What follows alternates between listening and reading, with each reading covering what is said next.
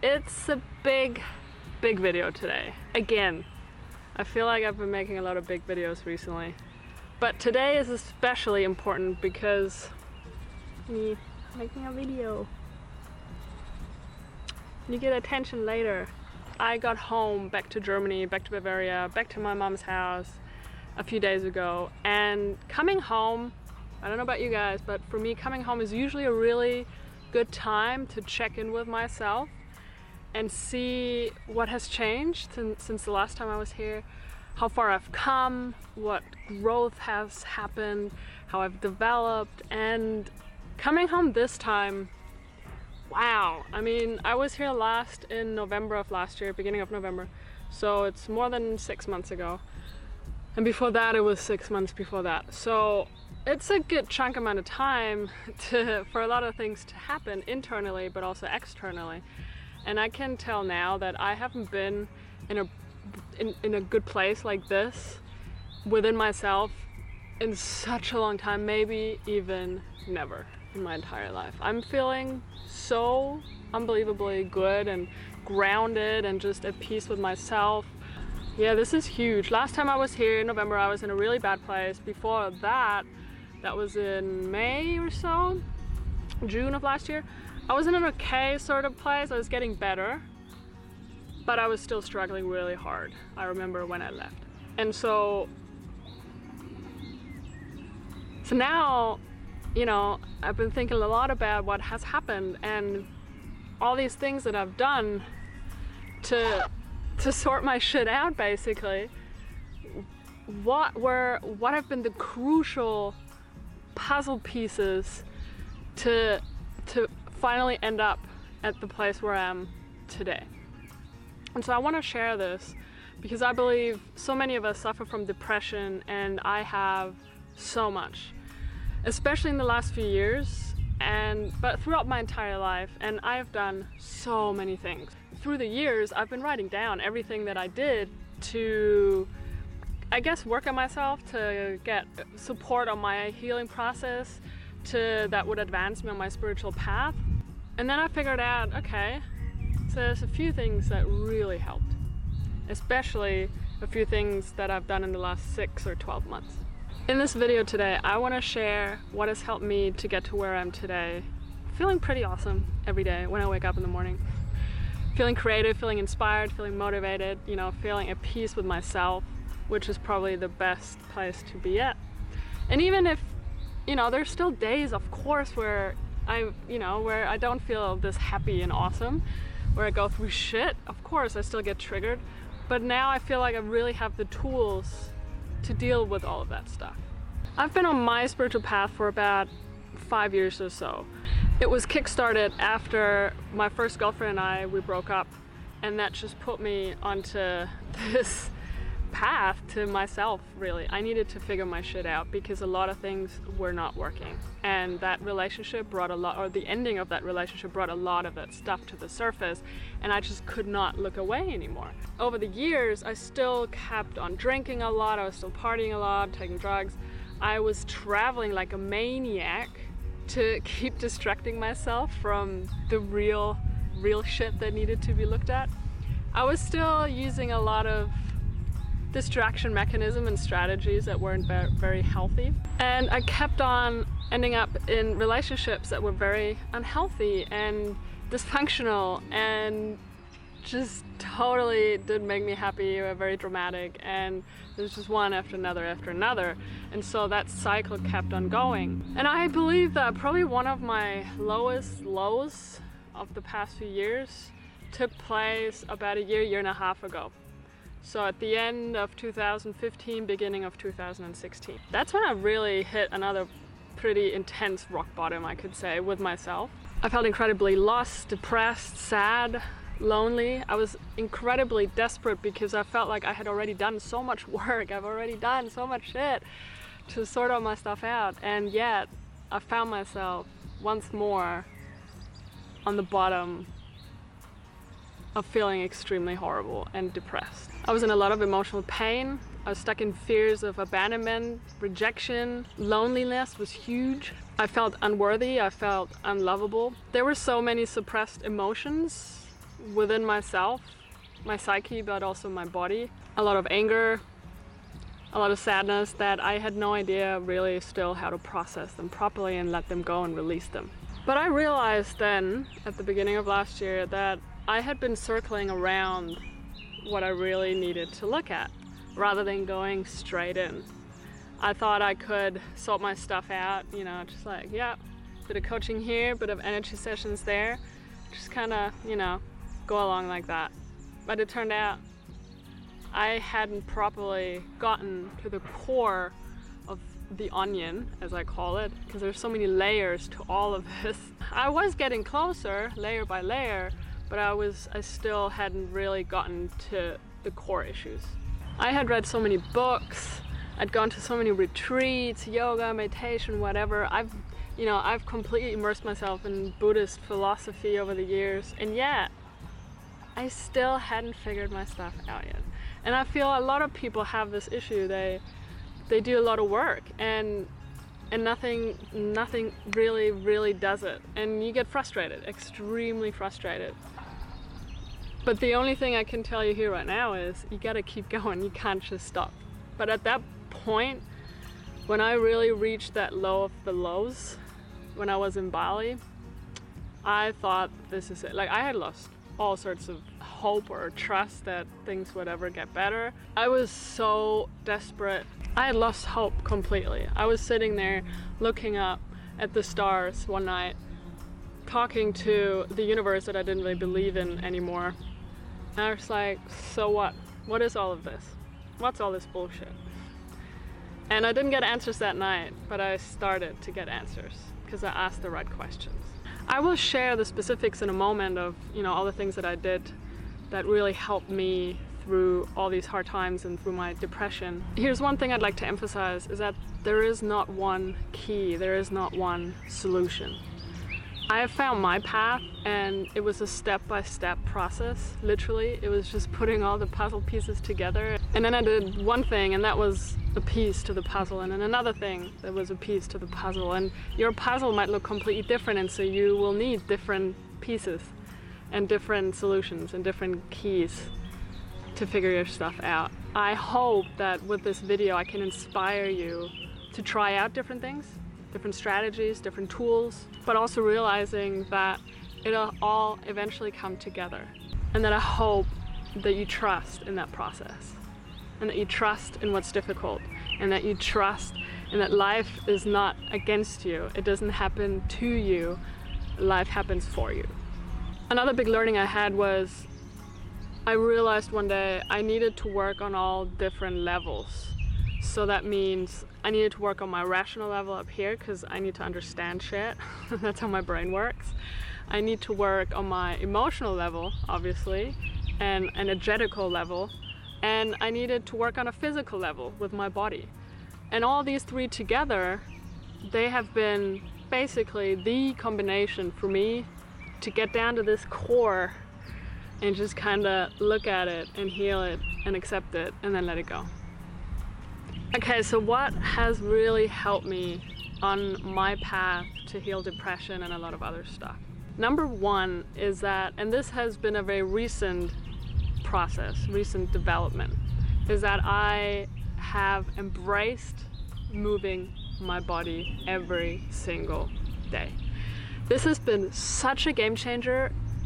I can't even put it into words, because once I realized that when I'm low on energy, that's when I get depressed really easily. But when I work with my energy and when I get it to be up here in the morning every single day, or at least 5 or 6 times a week, then depression is really hard to come up. And so I started to go running every day. I mean, I've always done yoga, you know, for many years now, but not every single day. And even if I did, I realized, especially this year, I need to have a variety of things that I do. And as much as I absolutely love yoga and in so many ways has changed my life and helped me through a lot of shit, I also need to move my body in different ways to get my energy going. And so running has been huge. I don't enjoy running, not necessarily anyway, but I do it because I love the feeling afterwards. I love surfing. It's great being out in the ocean, being in the element of water. That has been a complete game changer. I go swimming, I love that, or I go hiking, or I go skateboarding, whatever it is. Moving my body every day, especially in the mornings, just completely takes care of the day. It sets the vibe, it gives me just this boost of energy, and then depression has no chance. This has been one of my biggest learnings, my biggest epiphanies to dealing with depression, is that you need to get out of here. You need to move your body, because otherwise you're stuck in this low energy and it's too easy to fall back into it. Number 2, and I've made a couple of videos on this experience, is I attended 2 Tony Robbins events in December of last year and end of March of this year, Date with Destiny and Unleash the Power Within. With everything that I've done before, looking back now and having, you know, a bit of perspective on what happened during those events and kind of being able to reflect on what has actually really shifted for me, I can say with my utmost confidence that these 2 events have completely changed my life. I feel like I've completely upgraded my mindset, getting out of this victim mindset, victim mentality of, you know, oh my God, why is this happening to me? Life is horrible, I'm depressed, I'm lonely, why are people doing this to me? To feeling absolutely empowered because I'm in control of my own destiny and how I feel every single day.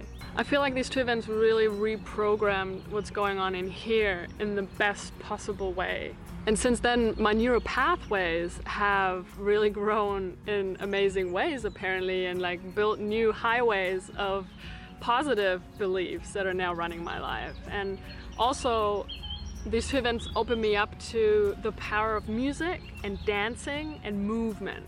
And that was huge. So I dance a lot more, I listen to a lot more upbeat, cool music. Yeah, it's been just mind-blowing, guys. One thing that I totally failed to mention in the video that I recorded earlier today, and I'm just editing it right now, is that one of the most life-changing things that happened during Tony Robbins events was that we worked really hard to release limiting beliefs. And that in itself has been absolutely crucial in taking care of what goes on up here. Because beliefs influence the way we feel and hence the way we live and how we experience life. And by getting rid of beliefs such as I'm not worthy, I'm not good enough, I will always be alone for the rest of my life, I will never experience lasting beautiful happiness, and those are actual beliefs that I had that I've completely eradicated from my life through Tony Robbins events and through the mindset that was instilled and programmed into my brain, so to speak. And so I just really wanted to make an extra point of this, because without having changed and worked on these limiting beliefs and replaced them with way more empowering beliefs such as I'm fucking awesome, because without that process I'm not sure if I had healed my depression as quickly as I did throughout these last like 6 months or so. Alright, back onto it. So Tony Robbins and moving my body, I would say in the last like 6 months or so, have been 2 of my main impactful aspects to really beat my depression and a lot of shit that came with that. However, along with all of this, I have been working with an amazing life coach slash therapist for the past year and a half almost now. The work that I've been doing with her has been absolutely game-changing as well, because I have never committed to working with someone to this degree and to this depth as I have with her. And I have worked with many coaches before, and I recently also made a video on that. Yeah, it's been amazing just really sticking with one coach, one therapist. I have done a lot of psychotherapy before, throughout the years since I was a teenager really, but none of that really worked for me. But that combination of life coaching and therapy has been huge. One other, I guess, coaching approach or therapy approach was Grinberg. Now this is relatively big here in Germany, but I started with someone in Bali. I will put the link below.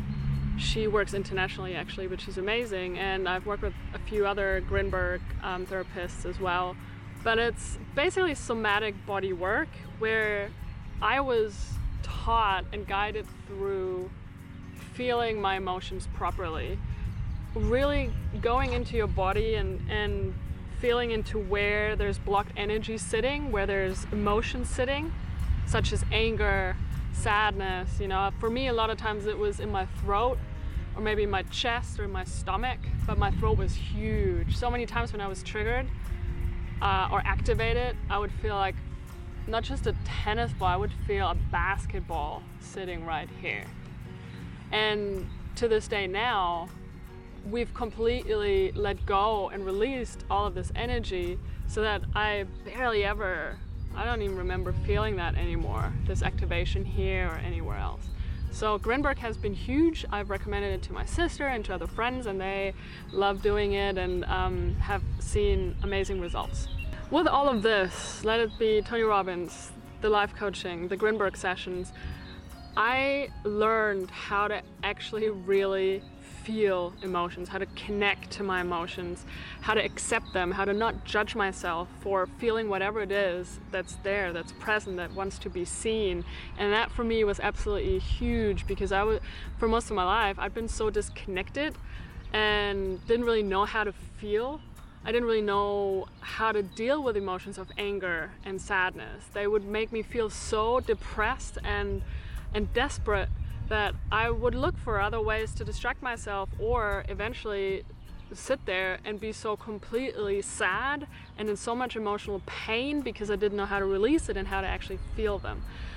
And through all these ways of working with coaches and therapists and whatnot, I have finally found a way to connect to them. And also just realizing that any emotion, let it be whatever we say is positive or a negative emotion, because that's all just in here, right? But to just realize that it's all just energy. When I'm sad, it's energy, or when I'm happy, that's energy too.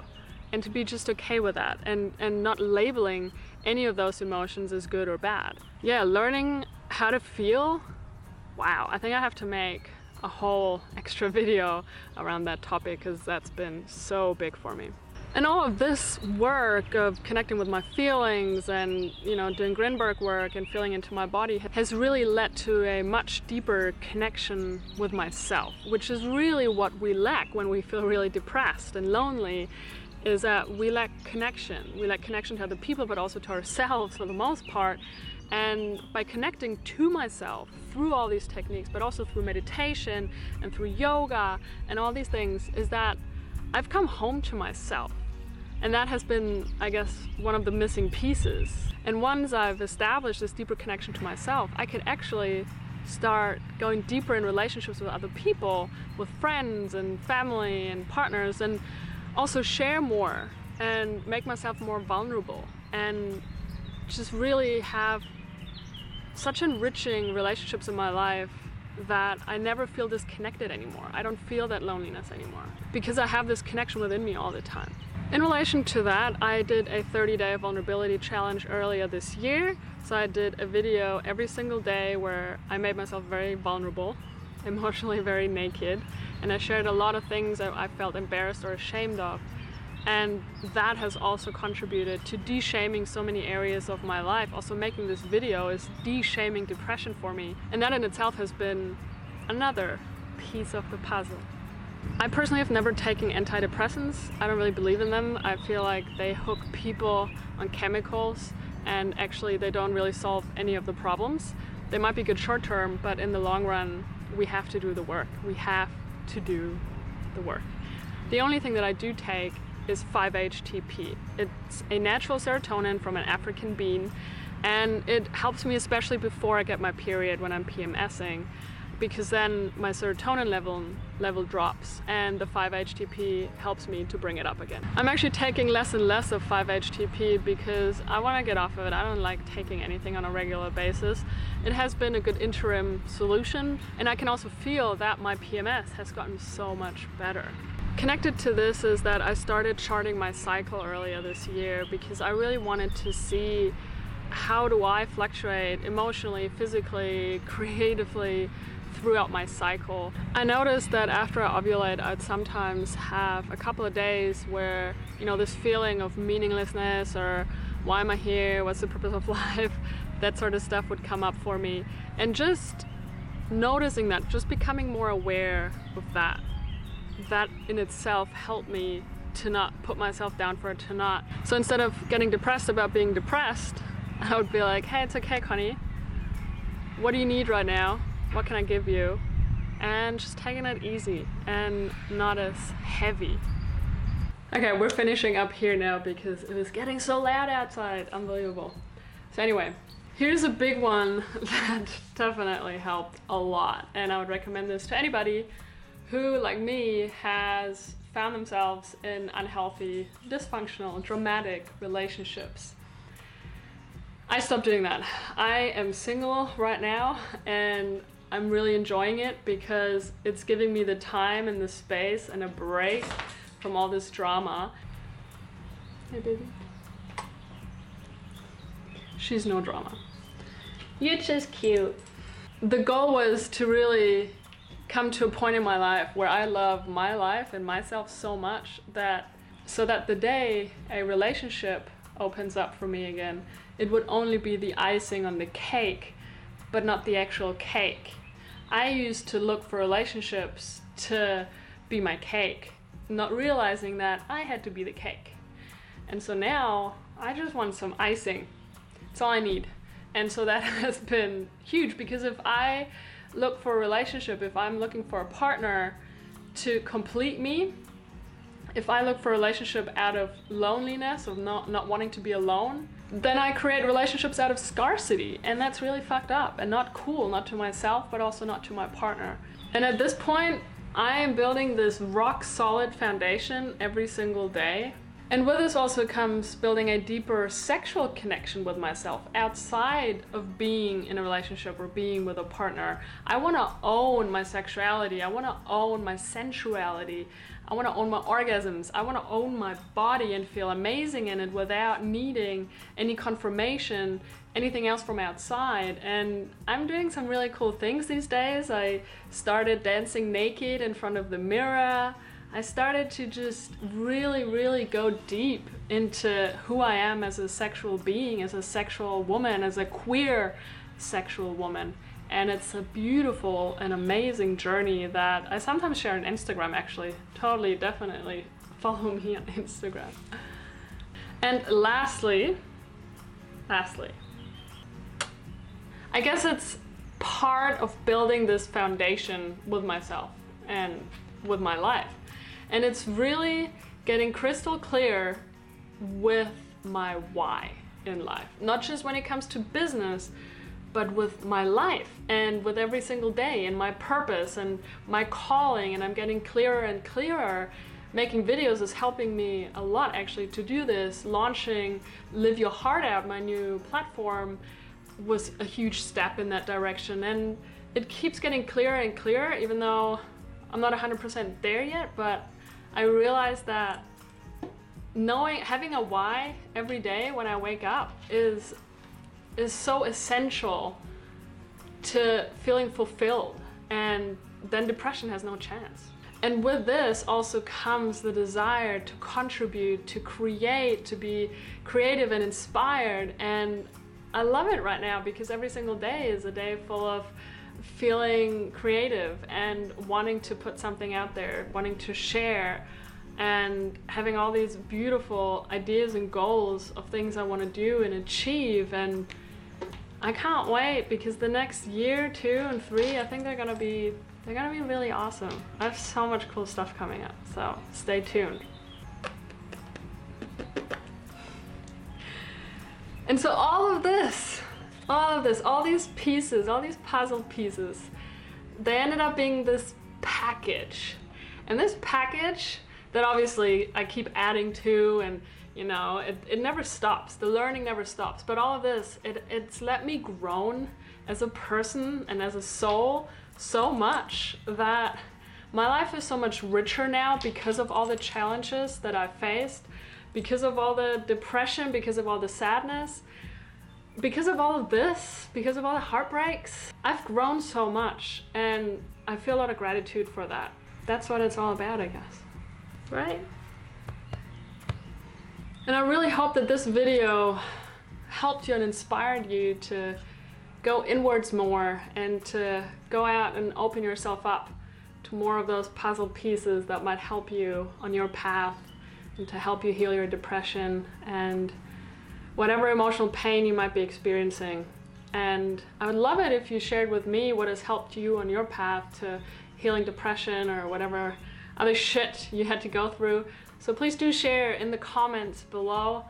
And if you enjoyed my video, please give me a thumbs up and subscribe to my channel. And I'll see you in the next video, with or without Feeny. Right? Okay. Bye guys. Mwah. Say bye, Feeny. You can only see her ears. Feeny, look in the camera. Bye bye. We finished. Thanks for crashing my video. Feeny, now your ass is in the camera. There's like a hair from the microphone. A lot of psychotherapy. It's okay, are you ready? Yes, you're looking great.